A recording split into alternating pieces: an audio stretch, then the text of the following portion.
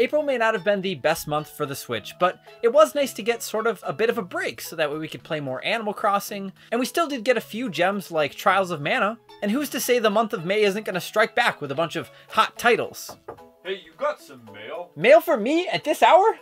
What could that be?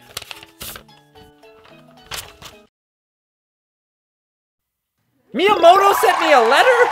I'm Zion from Nintendo Life, and just as I thought it was nice to have a bit of a weaker month for the Switch, just to chill, pump the brakes a little bit, and hang out, we're bringing you a list of 19 games releasing on the Switch in the month of May. This month we're packing in way more games on the list than we normally do, but there's quite a few indie, third-party, and one first-party title in particular that really pique our fancy. And we'll actually be providing a list of all of the games down in the description below as well, so if you see a game on this list and you happen to forget its name or something, you'll be able to quickly go there and reference it. These games will also appear in the order that they're going to be released. So with all of this out of the way, let's get onto the list. Kicking off this absolutely massive list of games, on the 7th of May is a brand new runner platformer by the name of Fledgling Heroes. The art style reminds me a lot of Viva Pinata, and the music is just as charming as well. You get to pick from an absolutely adorable cast of flying friends like a hummingbird, a toucan, an owl, and many more. And even better yet is that you're able to customize their color palette as well, allowing you to create the cutest bird there ever was. The game's story mode features 90 different levels that are spread across a number of worlds, and if you happen to get bored with those, there's even a level editor that allows you to create your own custom levels, which you can then share online with your friends. And speaking of friends, Fledgling Heroes also features drop-in co-op. So if you've got someone hanging around that would like to play the game with you like these adorable ones do, then you'll be just in luck. Another title releasing on the Switch on the 7th is an arcade mountain bike racer called Lonely Mountains Downhill.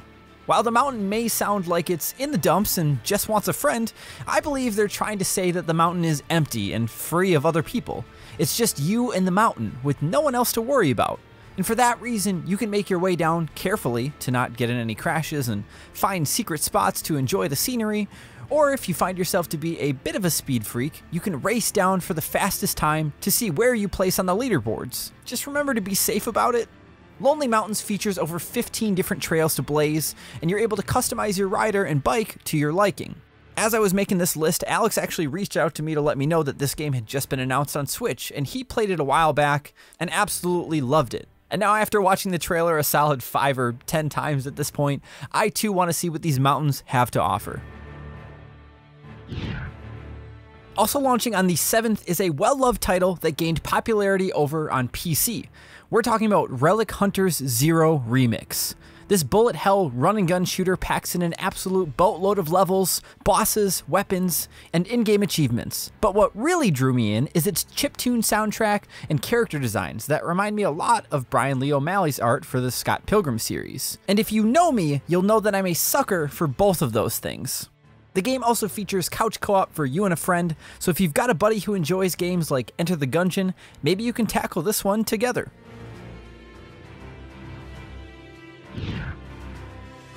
And then if we jump ahead a day, on the 8th is an intriguing premise for a game called SuperMash.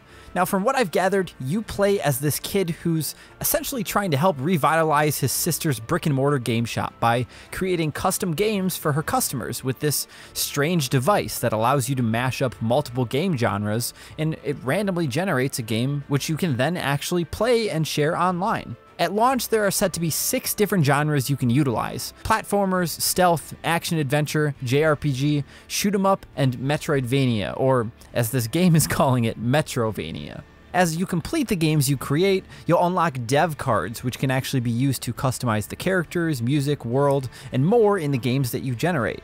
The premise honestly sounds pretty insane, and the devs are promising more content down the road.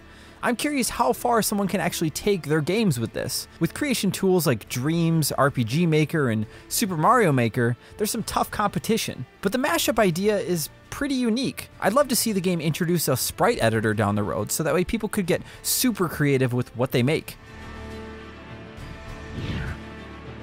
Flying in on the 12th is a brand new fast-paced shoot-'em-up called Jet Lancer. And I gotta say, the first time I caught this trailer, it took my breath away.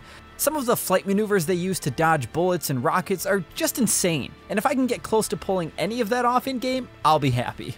And I most likely will, as the game features a ton of accessibility options, much like Celeste did. So if you're having trouble getting the mechanics down or feel your fingers just aren't as fast as they used to be, slap on some modifiers and bam! Just have some fun with it. Jet Lancer also features a full story mode that lets you face off against a ton of giant mechs and machine bosses. And that's kind of a unique thing for a shmup. Most shmup stories feel a little tacked on, and in this you actually play as a up-and-coming pilot named Ash who manages to get herself wrapped up in a plot to save the world. So if any of this interests you, go do yourself a favor, look up the trailer for Jet Lancer right now. It's an absolute treat. You won't be disappointed. Then if we take our good boy for a walk down the road a few days, on the 14th, we're being treated to Best Friend Simulator, a new dog care dating simulator. And by that, I don't mean you date the dog, you adopt and bond with a dog, while at the same time you try to find yourself a human partner. It's fine, you're definitely not abusing the dog's cuteness to find yourself love. Nah. It's hard to tell what some of the gameplay is actually going to be like based on the individual trailer that we've seen.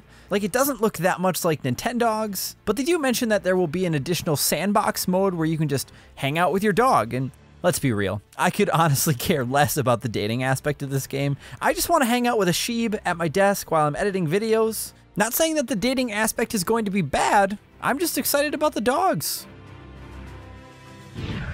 Also, racing its way onto the Switch on that same day is Tourist Trophy Isle of Man Ride on the Edge 2. What? Tourist Trophy is the most realistic motorbike or motorcycle simulator on the market, and while I'm not the most knowledgeable on racing games, if this Switch version looks even remotely close to its other next-gen counterparts, I could be enticed to give it a shot. The game features plenty of tracks to master, motorbikes to unlock, and official riders to race as. So if you are into these sort of games, it may be worth keeping your eye on. And then on the 15th, the world-renowned Vocaloid is making her debut on Switch with Hatsune Miku Project Diva Mega Mix. This brand new entry in the rhythm game series features over 100 songs from past Diva titles, and there are even some new ones sprinkled in too. The game also features two control options. You have your standard button controls, which most will be used to, but now you can also play by waving your Joy-Con around, which, from watching the trailer, that doesn't really seem like a ton of fun, but why not? It's fine that it's there. One of my favorite new features, however, is the brand new visual style. The past few Project Diva games on PS4 have gone with a more realistic approach, and I personally feel this anime style suits Miku and her crew much, much better. I've listened to a few Vocaloid tunes, but have never actually played any of these games, so if you're like me and you've always been more curious about the world of Vocaloids, this doesn't seem like a bad way to get your feet wet. Plus, there's a nifty demo over on the eShop that you can get right now. And then on the 19th, the Switch is being treated to another excellent game from the days of the Wii U. And we're of course talking about the wonderful 101 Remastered. This action-adventure beat-em-up is really one of a kind. You control a massive party of Power Ranger or Super Sentai-style characters that all come together to take the form of giant weapons to fight massive bosses. They can become a bridge or a hang glider to help you traverse over large gaps, and so much more.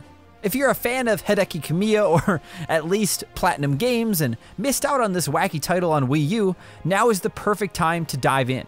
When it launched on Wii U back in the day, we gave it a whopping 9 out of 10, so we're excited to see how this remastered version shapes up. After being announced last year at E3, on the 26th of May, fans will finally be able to get their hands on a brand new dungeon crawler, Minecraft Dungeons. This spin-off of the traditional Minecraft series takes the form of a more family-friendly version of an RPG like Diablo. Up to 4 players on or offline are able to fight their way through massive dungeons in pursuit of new weapons, armor, and to save a city or, I don't know, something like that. But the dungeons and the weapons, those are the big deal. Diablo was one of those games that's an excellent cooperative title, but it isn't really one you can always play around your family. So if you're one of those who grew up playing Diablo 1 and Diablo 2, this could be a great title to share with your kids if you've got them. And if you don't, it still looks like a pretty competent RPG. even graphically, I'm super impressed with how this looks on Switch.